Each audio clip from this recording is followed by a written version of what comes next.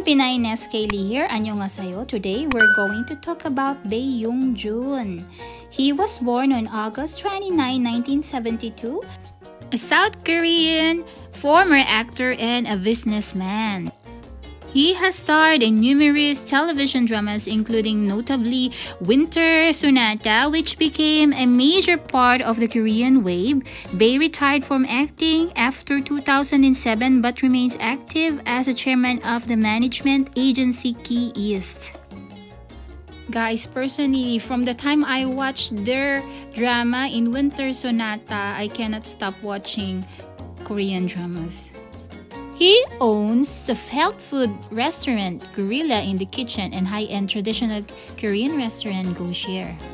In Korea, he is considered a successful actor and now a businessman.